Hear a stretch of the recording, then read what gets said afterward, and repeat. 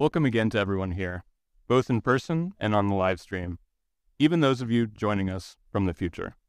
We come together from a variety of paths: experiencers who bring their accounts, researchers who bring their commitment to science, reporters who bring their commitment to uncovering truth and exposing realities beyond what are conventionally understood, all bringing your curiosity, all bringing your commitment to be in this conversation.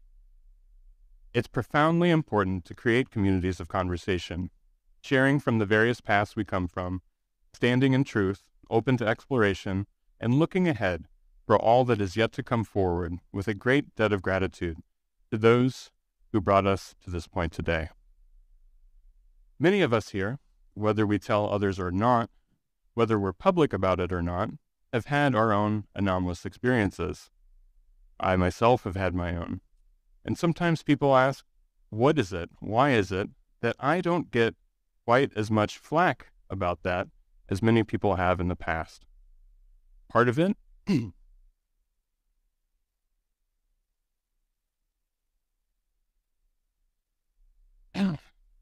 I think, is because of people like Randy Nickerson, who's here in the audience today. Randy was brave enough to come forward decades ago in a very different time for the public's engagement with the anomalous. Where's Randy?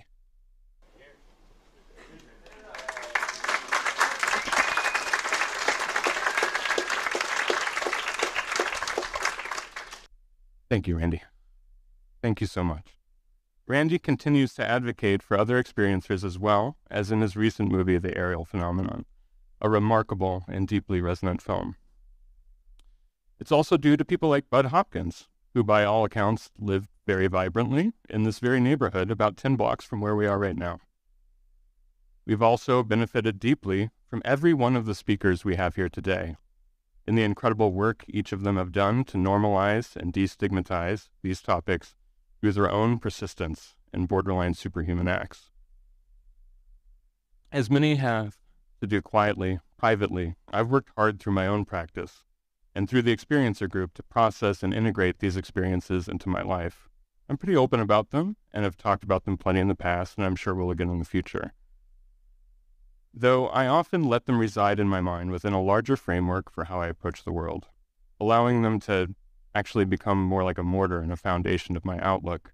That has given me the ability to run the experiencer group and organize events like today's conference. I say mortar, but in reality that foundation is more like the sturdy, flexible wings of an aircraft. Two of them, of course, reflecting the consensus reality we encounter in day-to-day life, and the other more personal and much stranger framework that many of us have also experienced. I learned to embrace that flexibility in large part from the work of our first speaker today, Jeffrey J. Kripal. At the Archives of the Impossible conference earlier this year, Jeff talked about what he calls refusal to land, the superhuman ability to keep many possibilities in play and refuse to come up with easy, relaxing solutions to these enduring mysteries. In his new book, The Superhumanities, Jeff says, as an aging academic who usually does not feel very super, there's an understatement, he says, I am quite certain that I'm wrong about any number of things. I don't care. We don't have time for being right about everything. The important thing is to get the ideas out there. My colleagues, students, and readers can then agree or disagree with these ideas, reject them, correct them, nuance them, or develop them further. In essence, overcome me. So be it. They are the future superhumans to whom I look forward, for whom I experiment, and for whom I want to know. So let's welcome to the stage and watch how he navigates the winds today, a kind of aerial phenomenon himself, with his superhuman ability to stay in the air. Please help me welcome to the stage Jeff Kripal.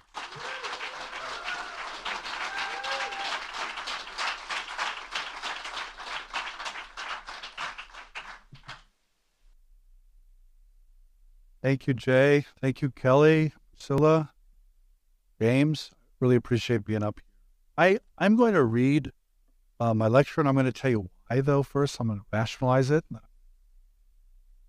People contact me all the time, and they say, I really want to meet you. I want to meet you. And I'm like, that's a bad idea. I'll clearly disappoint you. Just stick with the books. stick with the text. And so I like to stick with the text. It'll present some ideas to you. The ideas will be up here on the screen. I'll only talk for about 4 hours, maybe.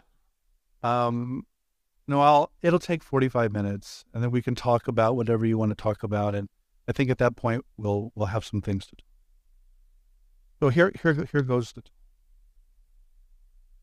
I want to jump right in with, this is really a report from the academic front. It's really a report from how this looks and sounds in the universities and colleges, which I think are really important cultural institutions. I think all of us probably in this room were at some point trained in those institutions. And even people who disagree with us send their kids to us. So I find that really interesting. And so I'm really concerned about essentially mainstreaming this into the academy. I'll talk a lot about that. And it's going to sound a bit nerdy, but I think it'll work.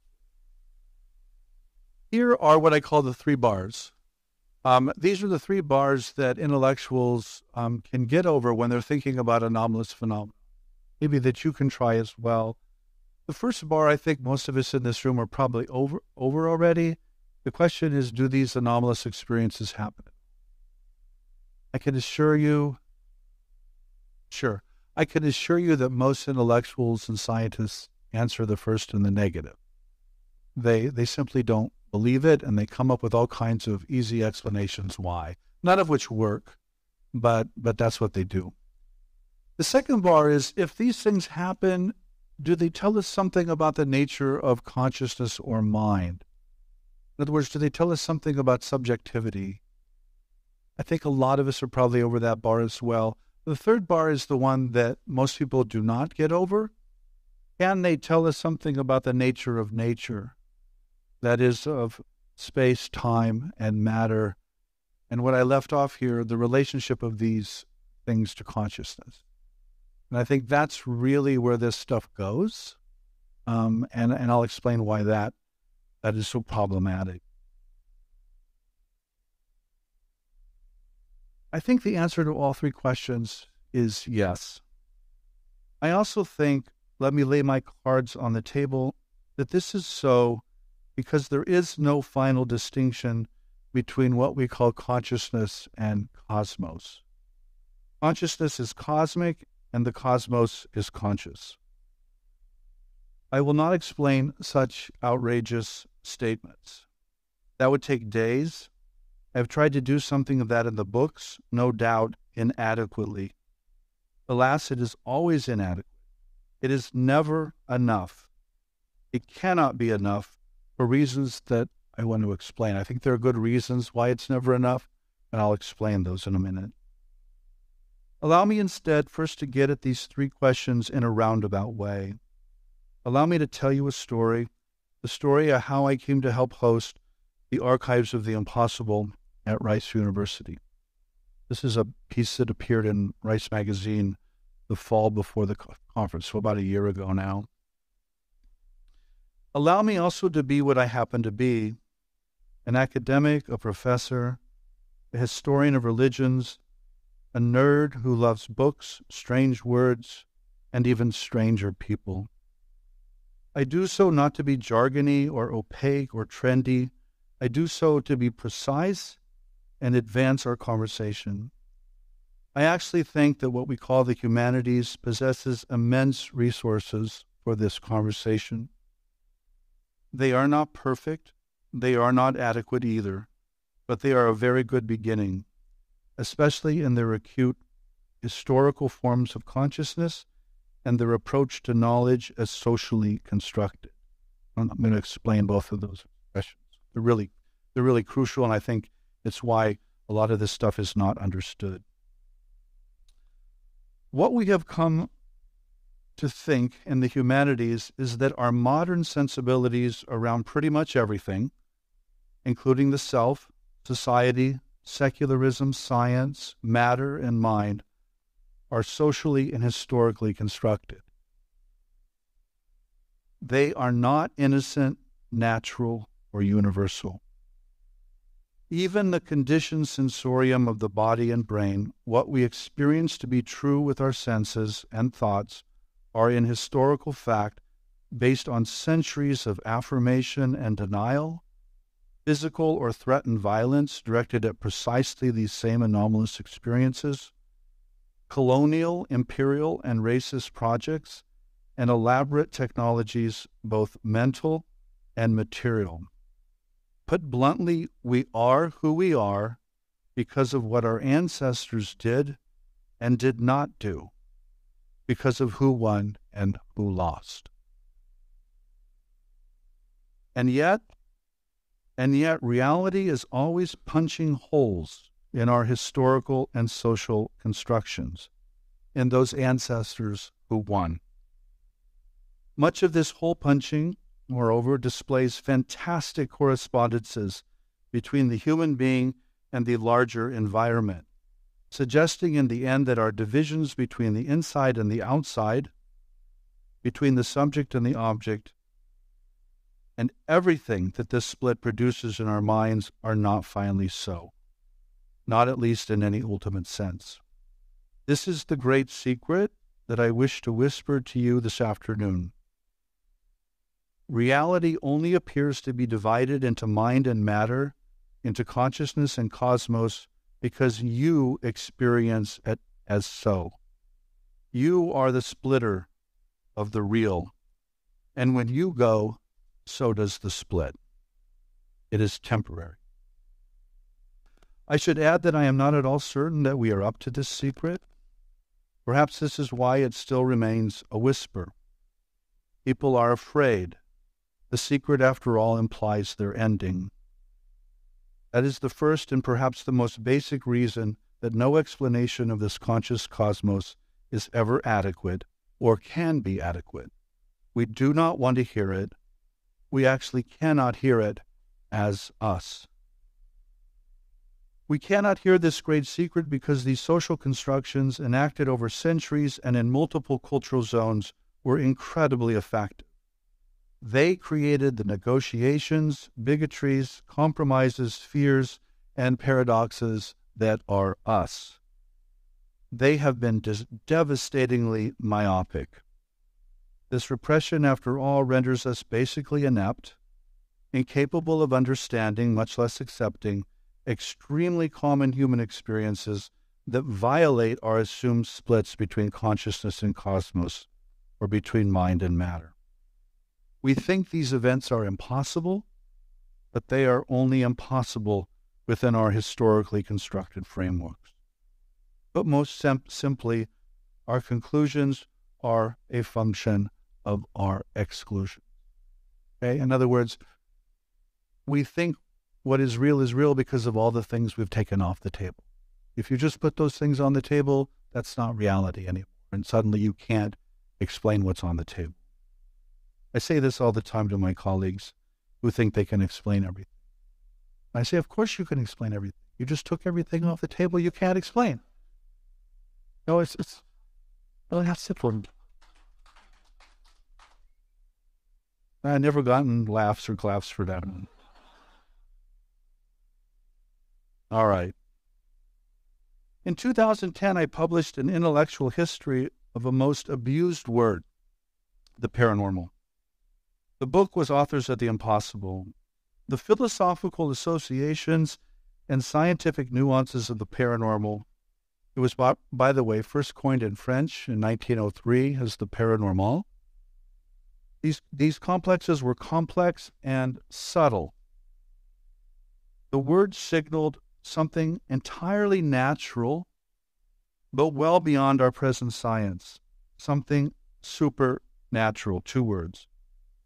The technical term paranormal, please note, did not come to be in the tabloids, but in some of the most elite intellectuals and academic locations on the planet. Institutions like Cambridge, Stanford, Harvard, Duke, Princeton, and the University of Virginia all spawned research programs where these phenomena were called any number of names. The word psychical actually was coined in 1875 by a British chemist and physicist by the name of Sir William Crookes. The term superhuman was used by Alfred Russel Wallace, who co-discovered the principles of natural selection with Charles Darwin. He used it in 1876. The word superhuman, or übermenschlich, was used consistently by Friedrich Nietzsche from 1881 to 1889. The word supernormal was coined probably by the classicist Frederick Myers, trained at Cambridge, came into use in the 1880s. The word superhuman was used again by William James at Harvard extensively in his last published book in 1909, right before he died. And the word parapsychological was used by two University of Chicago botanists, both with PhDs in botany, by the way, J.B. and Louisa Ryan at Duke. They were drawing the word from an earlier German thinker named Max Dessoir, who coined it in the 1880s. So all of these words are actually, as I like to say to my colleagues, these are our words. These are technical terms. These are not things you just throw out there. And so we come to the late 20th century when a French writer like Aimé Michel will write of la pensée surhumaine, literally a kind of superhuman thinking. The newly invented words just kept coming and coming and coming. It was as if scientists and intellectuals wanted to name something that could not be named. The same continues today, and so here we are. I have tried my own hand at this. By an author of the impossible, I mean an author who writes about common human experiences that are not supposed to happen but do anyway, and who, by writing and theorizing about these impossible things, renders them newly plausible, imaginable, thinkable, in a word, real. I mean an author who makes the impossible possible. And the easiest explanation I can give of this is just, it's an analogy. In the early 1700s, if you were living in France and you were talking to an urban intellectual, he, and it was always a he, would tell you how stupid the peasants and farmers were in the countryside for believing that rocks fall from the sky. Okay? Rocks don't fall from the sky. That's stupid, as they would say. But of course, the peasants and the farmers were just reporting their experiences, and it turns out rocks do fall from the sky. But what you need is a new model of the universe that can make what was impossible possible. And so that's what I mean by this phrase, the impossible. What we need is a theory. We don't need more data, folks. We've got plenty of data. We got more data than we can possibly talk about. What we need is a model to put it into some kind of framework that people can say, oh, of course that happens. Of course rocks fall from the sky. That's what we need.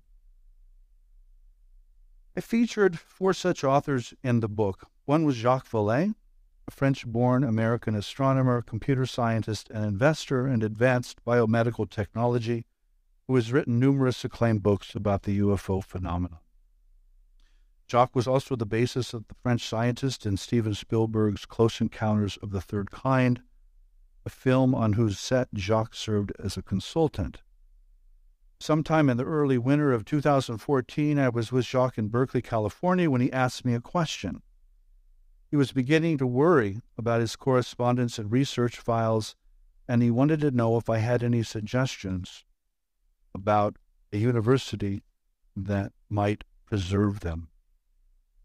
A long conversation and other visits to San Francisco came to conclusion when Jacques visited Rice in March of 2016 and agreed to a major gift. There were a lot of complexities, including confidentiality, which we can talk about later. I then approached another key figure who was in this very room with the same possibility in mind, Whitley Strieber. Whitley is a horror and science fiction writer who also wrote what is without doubt the finest autobiographical abduction account of the 20th century, a book called Communion. Whitley also happens to be a Texan, having grown up in San Antonio. Whitley responded enthusiastically and donated about 5,000 letters he had received from individuals who recognized their own contact experience in his. He actually received about 250,000, but his wife, Anne, had crystallized these down to 5,000 and then again to about 800 that they had typed up. Then came Edwin May. Ed was the nuclear physicist who led the U.S. government's classified remote viewing or psychic espionage program from 1985 to 1995. The project was founded in 1972 by two other physicists or scientists, Russell Targ and Hal Puthoff. At one point called Project Stargate, this was a serious enterprise that was well funded by government agencies for over 2 decades, really 3 decades, mostly because, as May has repeatedly argued, the remote viewers consistently obtained empirical results that were impossible to deny. So this gets at that third bar again I was talking about. The intellectual gifts of Vallée, Strieber, and May created a kind of black hole effect, kind of a gravitas. Soon, others were attracted by their gravitational pull and approached us with their own offers of generosity. It's actually a kind of a sweet deal for a researcher, because otherwise your files are just, they're going to disappear. They're going to disappear into the antiquarian book market, or your kids are going to throw them away, or they're going to rot in a basement or an attic. So the researchers find this actually really attractive because it preserves their research really presumably for a long, long, long time. So today we have scientific studies of unexplained aerial phenomena from a scientist named Richard Haynes. We have the history of the UFO in the U.S. and Europe from a Pentagon worker named Larry Bryant, who's no longer with us, and Paola Harris-Leopizzi, an American-Italian journalist and writer. We have the history and practice of physical mediumship, British physical medium named Stuart Alexander, that Leslie helped us acquire. The interactions of anthropology and parapsychology from an anthropologist named Stanley Krippner, and collections of popular culture and the paranormal from Eric Davis. The overall sum of the growing collection must number into the hundreds of thousands or even over 1 million documents, letters, books, film, and recordings. No, we have an archive. It's an ongoing kind of project. And the sum is greater than the parts. The project as a whole is based on the working hypothesis that it is all connected. I think that's what we're about to do here. From the UFO and the NDE, through the poltergeist, the medium, and the afterlife, to the angel, the alien, the precognitive dream, the telepathic communication, and the abduction event. That is, after all, why all of this material sits in the same archival collection. Collecting is connecting. Collection is connection. It may not be all connected, of course, and it is indeed very difficult to separate the endless weaves and webs of physical events and actual experiences. Intentional fakery, fraud and disinformation, psychopathology, and traumatic inrush. Still, serious researchers in these realms often conclude that much of it is indeed connected. I agree with the psychologist Edsel Cardania, who has done so much to classify and understand these anomalies under the banner of altered states of consciousness. Edsel has argued that this research is at an early stage, mostly because our academic cultures simply have not tried. I quote, "The study of altered states of consciousness currently is at a similar stage to where botany was before Linnaeus proposed his taxonomy, namely a collection of interesting observations lacking enough organization and integration to make theoretical and empirical sense of it. What we can do is describe and tell stories. We haven't got to the genetics part. We don't know anything about the DNA of this. We're not even at Linnaeus. Okay, we're way back. Such ignorance and neglect do not have to be so, and it often has not been so. As Cardania also points out, such altered states were central to many of the movements that formed the modern humanities, from the romantic literary movement of poetry and popular novel or fiction, to the surrealist artistic movement of automatic writing, symbol, and trance, to the contemporary fascination in television with 20th century series like The Twilight Zone and The X-Files. We could also easily discuss films like Stanley Kubrick's 2001 A Space Odyssey, which, by the way, was clearly based on Nietzsche's evolving superhumans, to Denis Villeneuve's Arrival, 2016, which privileges, again, much like Nietzsche, a circular view of temporality and the subsequent importance of precognition.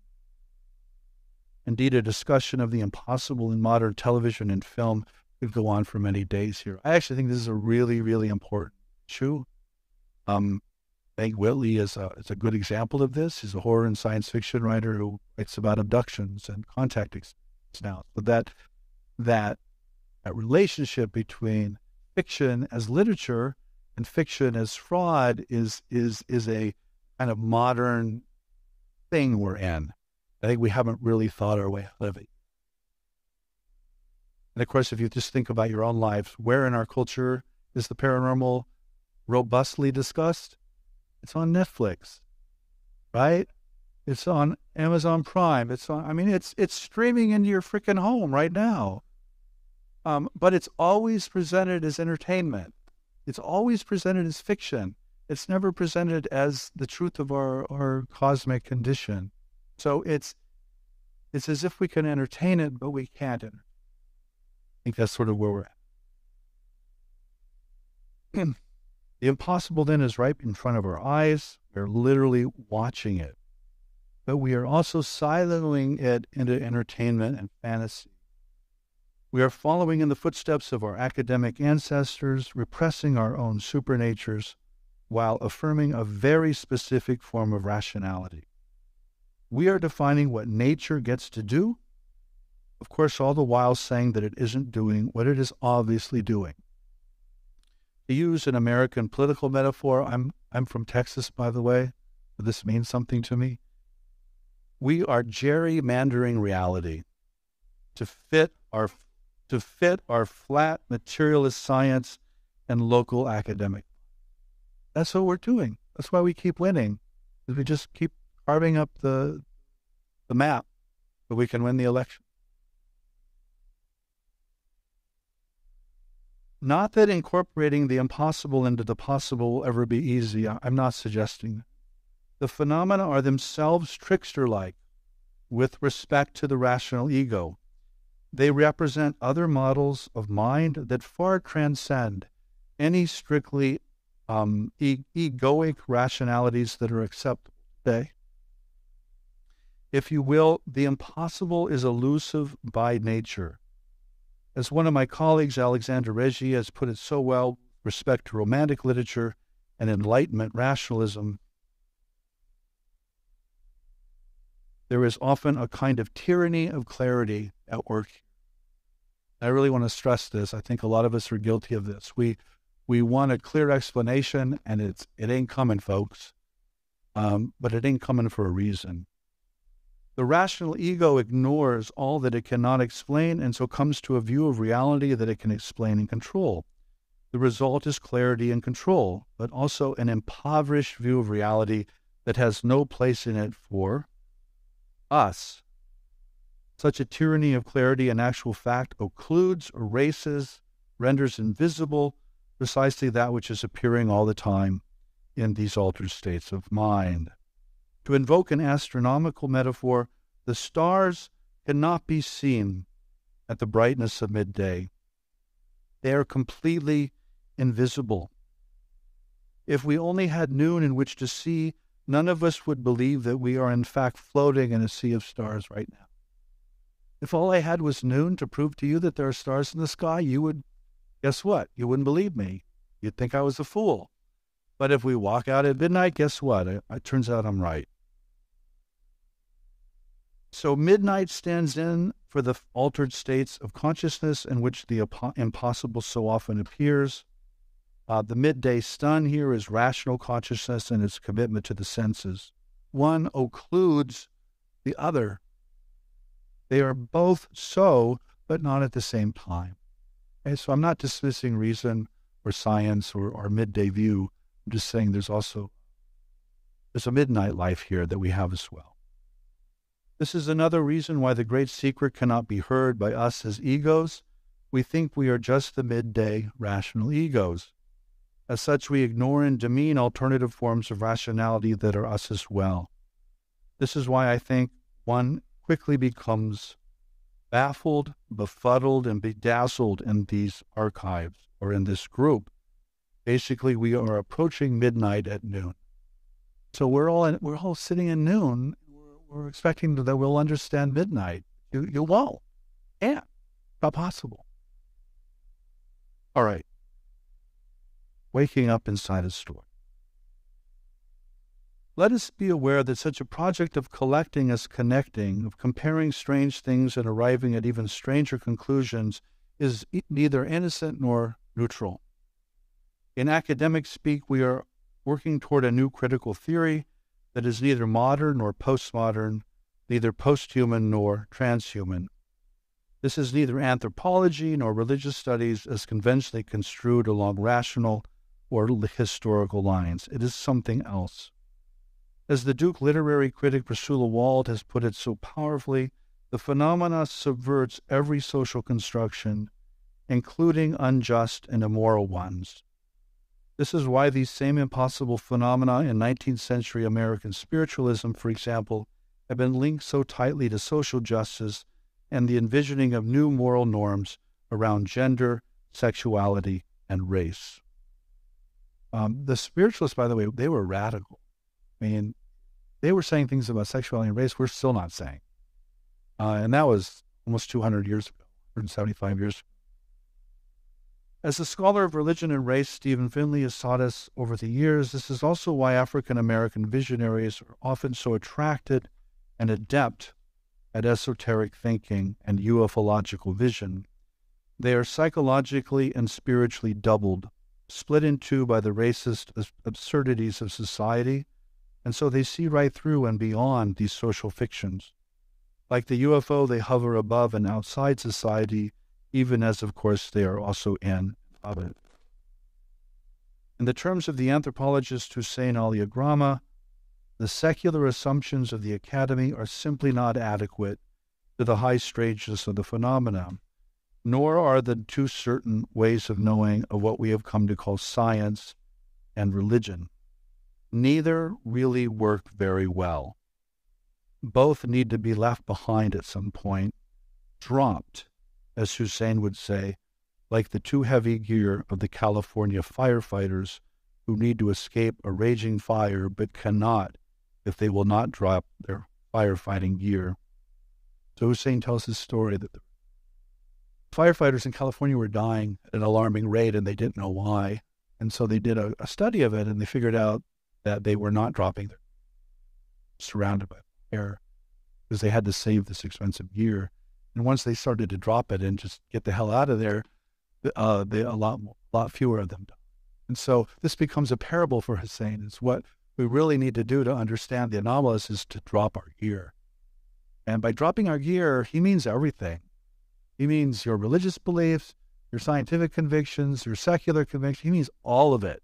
You have to drop all of it and just listen to the experience. If I had to crystallize then these archives of the impossible down to a single soundbite, this is not really a soundbite, is it? I'm sorry. It's wordy. I would say that impossible phenomena, especially of a spontaneous or traumatic nature, and that, by the way, is my real filter.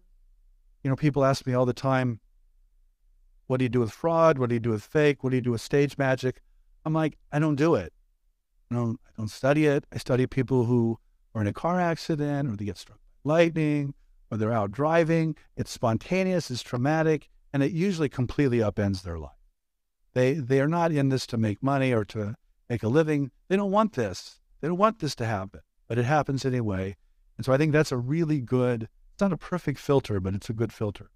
So these kind of phenomena constitute an awakening inside a story, an early and usually coded awareness that we are being written and in ways that we may well want to write anew. And the easiest way to explain this is if you talk to experiencers, what they'll often say is, it was as if I were a character in a novel, or it was as if I were an actor or an actress in a movie, to which I reply, you were. You're in a movie right now. It's called culture, called language, called religion. You're inside a story right now And what these, I think, impossible phenomena are about are breaks or eruptions inside that story that's helping the person imagine themselves outside the story. Because some of these stories are nasty, folks. I mean, if you haven't noticed, a lot of the stories we live in don't work so well. And I think what a lot of these phenomena are about is pushing us to tell a different story. Here is the tough part, though. We tell ourselves a story, and we come to think that we are that story. But we are not that story. We are telling that story, and so we are also standing outside it.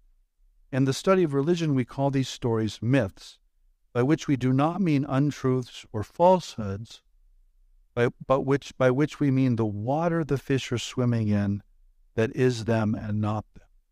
In other words, it's a story so basic you don't even know it's a story. You just think this is the way the world is. That's a myth. That's what we call it. We're caught in it. Please be careful here, though. This is more directed at my colleagues, probably not at you. As Josephson Storm has reminded us, the claim that one has no myth, no water, is the purest myth of all. This is what academics think. They have no myth. They've grown beyond all myths. And Jason says, no, you haven't. This myth of secularism, of having no myths, is precisely the story we have to awaken in and then from now. Not so that we can finally be without myth. That's not possible. But so that we can live in a different myth, tell ourselves a better story, one that is more capacious, more just, and I would add more cosmic. Okay, I'm going to skip this. Go to this part. This is the book that J held. I'll go to this part. Allow me a particular example. I'm going to tell you two stories now that I'm going to shut up. The first is a joke that never works, and I'll explain why. I like to joke that there are only two things you have to understand in order to really understand the UFO: radar and revelation. No one ever laughs. You did not laugh. Probably because it grates too much against our assumptions about the world and ourselves. But the joke is true. Engineering, astronomy, biology, medicine, neuroscience, and physics are as important here as the history of religions, anthropology, philosophy, art, and literary criticism. I have spoken about the UFO to historians, theologians, and literary critics at Harvard, Duke, and Stanford, but I have also spoken to propulsion engineers and federal funding agencies at MIT and sat with neuroscientists, biologists, statisticians, computer scientists, and quantum physicists on advisory boards in Europe and the U.S. So scientists are really interested in this. So are humanists. Whatever these phenomena are, they are inseparable from gravity, space, time, contagion, genetics, evolution, justice, the human brain, predation, trauma, race, sexuality, and yes, consciousness itself. In truth, to study the impossible is to study everything. But how? How do we step back, take in all the pixels that appear to us, squint a bit? Here, by the way, are a few of them. This is what our archives actually look like if you get into them. There are people drawing pictures of their encounter experiences, and there's all kinds of art. This is a piece somebody did of different discarnate beings that appear, and there's another drawing in a letter, particular account. How do we take all of this in and create a picture of it? We have no way of accepting, much less understanding, the reality of events that are very, very physical and yet clearly violate our understanding of space, time, matter, and mind. Consider, for example, dreams that are obviously precognitive of the events of the next day, which, by the way, are entirely physical. So how is a subjective event corresponding perfectly to a series of physical events? That makes no sense. okay, in the model we live in. Think about encounters with dead husbands telling their wives where to find the body. I'm always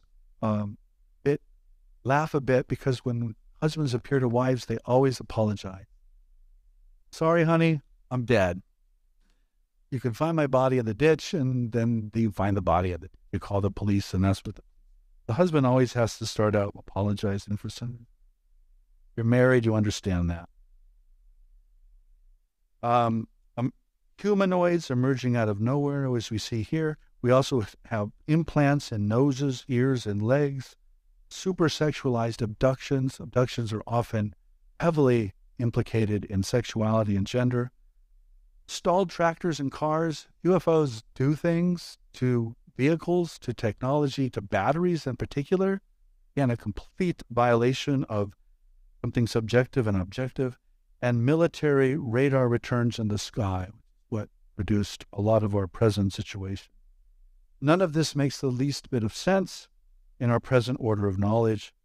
But to preserve that order of knowledge, we simply deny it all in a kind of gigantic cop-out.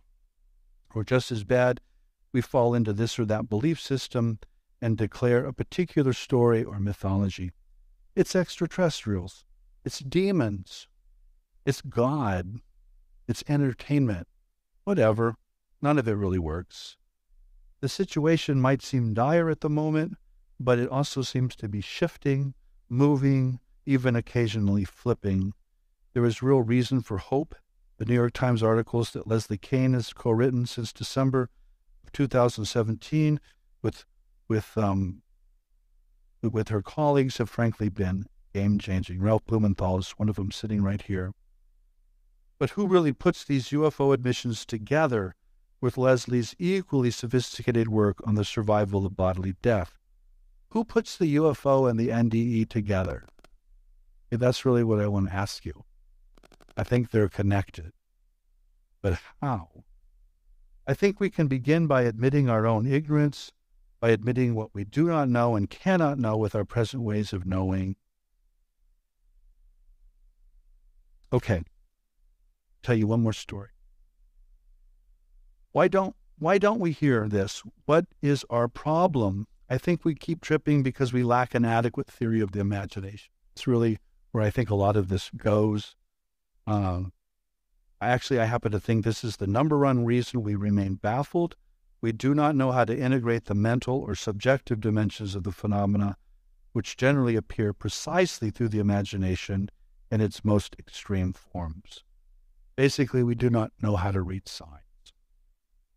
I know from long experience that listeners will misunderstand me at this point, so let me explain.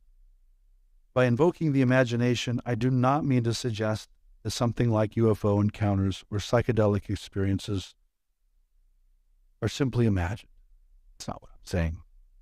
I do not mean to argue that technological craft, conscious energies, unions with the cosmos, or invisible entities are not involved, are not in the bedroom or forest.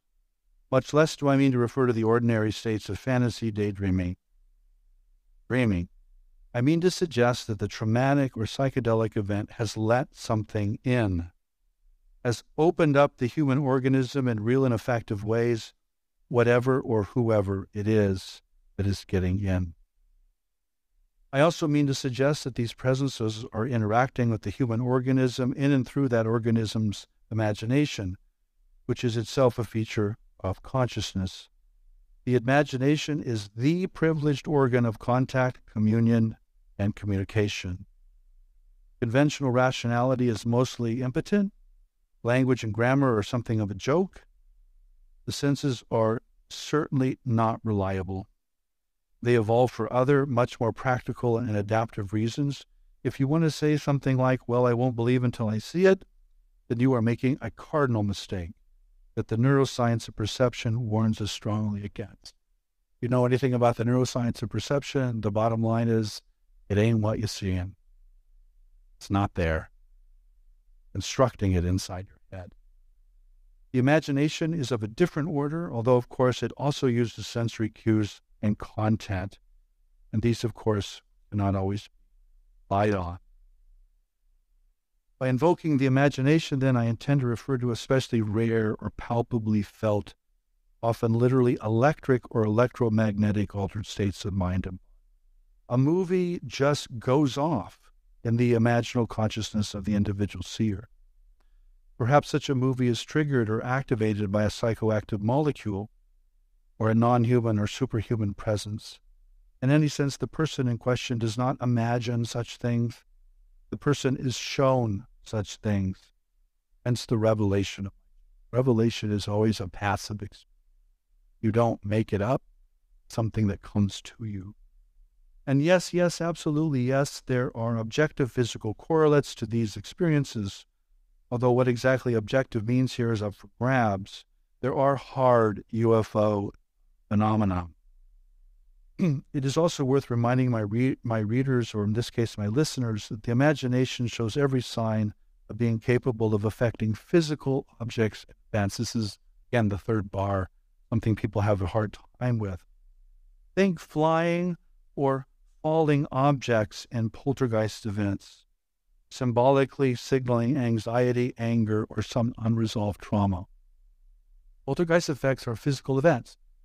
Pans fly around the room, curtains catch on fire, people get scratched, physical things happen.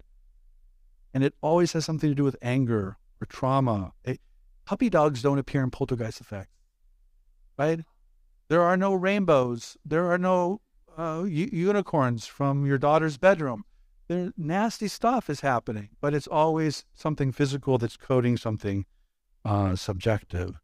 Think marks on the body of the visionary in the Christian stigmata or the modern UFO implant.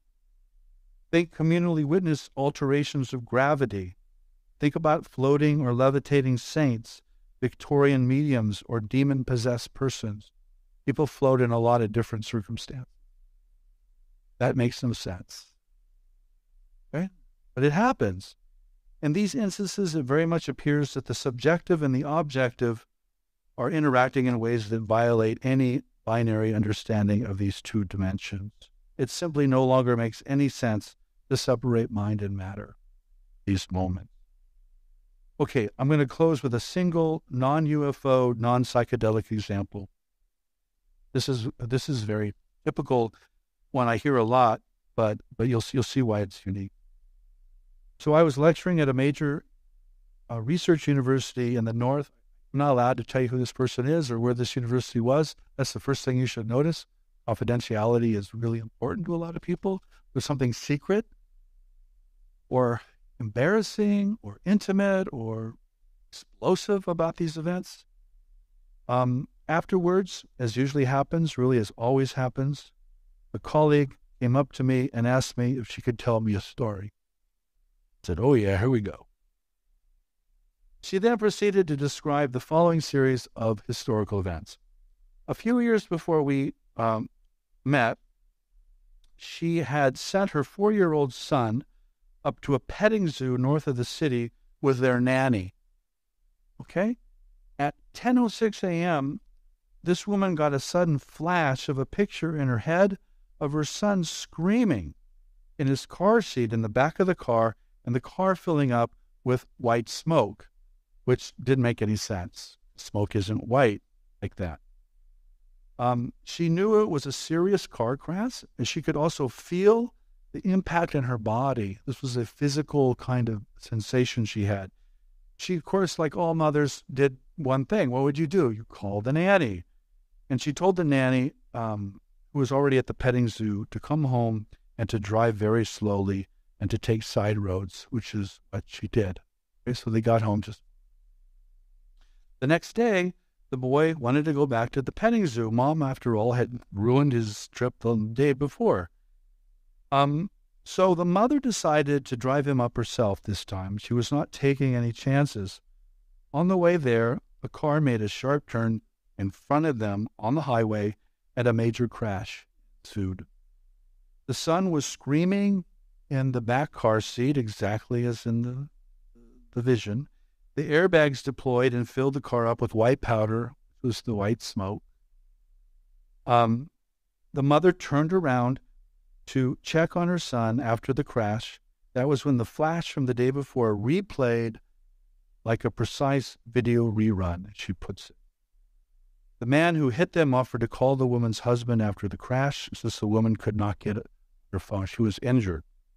The emergency call registered on her husband's phone at 10:08 a.m. So is this a mental or a material event? It is both. But what does that mean? The conventional scientists committed to some form of materialism or physicalism will try to claim that the story did not happen, or that it is nothing more than a series of coincidences. But is that really convincing? It is rather pathetic response, to be honest, a flimsy piece of rhetoric that people believe because it confirms what they already believe. And yes, they believe materialism and a one-way physical temporality.